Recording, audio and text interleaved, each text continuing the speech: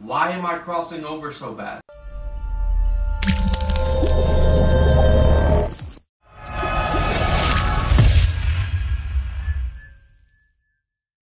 So we helped the kickers, now we're going to the punters. Most of the time, the reason you are crossing over on your punt is because you are dropping the ball inside. Now, I know a lot of you guys are saying, well, I practice my drops all the time. I never drop the ball inside. But when you take your steps, all right, and let's just talk about a right-footed punter, all right? When you take your steps, your ball is kind of outside of your hips. That's good. That's solid. That's where we want it.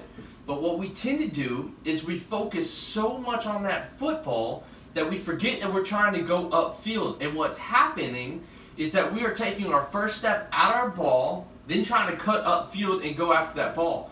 Well, the ball didn't move, but as we take that step to our right, now that ball is at the center of our body.